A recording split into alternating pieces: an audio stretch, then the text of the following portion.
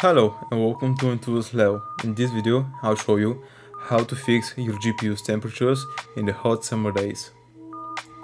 As you can see, we're running a four-mark test and the GPU goes up to 93 degrees, which is not healthy.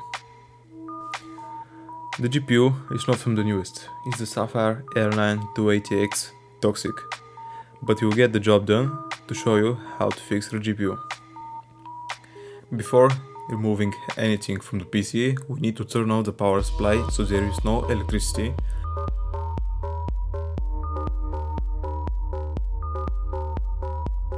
Also, one more tip. Before removing the GPU, don't forget to remove any HDMIs or display ports from the GPU. Unscrew the GPU from the case.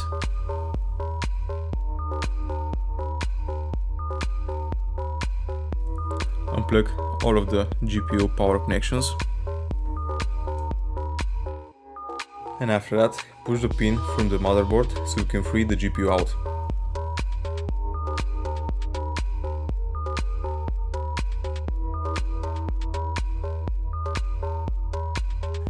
The R9 280X Toxic looks very good, with its 3-fan design and also the black and orange goes really well.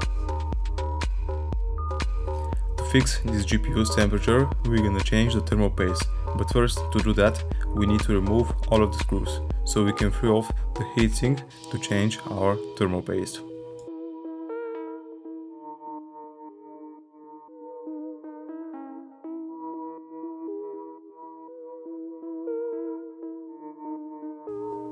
After you unscrewed all the screws, just lift it off gently and remove all of the power connectors for the LED lights and also the fans. Opening the GPU, we can see that the thermal paste has completely dried up, so it doesn't make that much of a good contact with the cooler, so it can cool off. To remove the old thermal paste, you can use some alcohol and some cotton.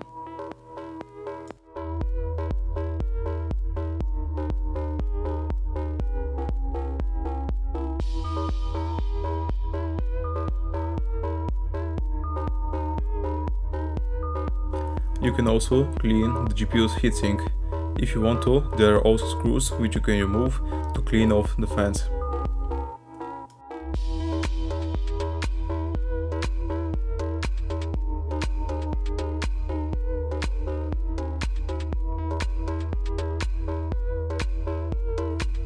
There are also screws into the graphics card where you can remove the backplate so you can replace the thermal pads if you want to, but that's not necessary. And here is the crucial part of fixing the GPU's temperatures, the thermal paste.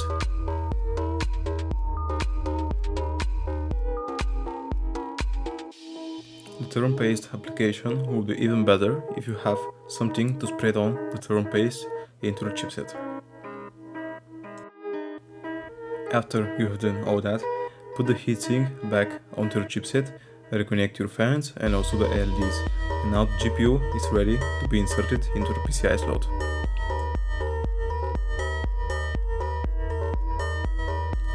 Screw it in back to the case so it's safely attached into the case.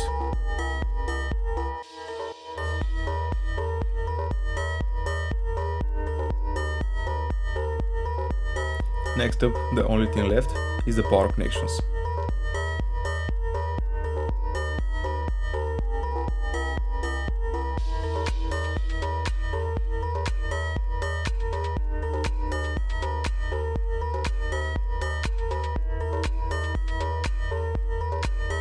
Unfortunately, I don't have the GPU anymore, but the temperatures dropped from 93 degrees to 60 to 65 degrees at maximum load.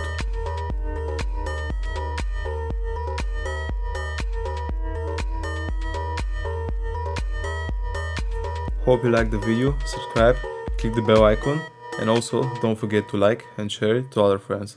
See you in the next video. Peace from Enthusiast Level.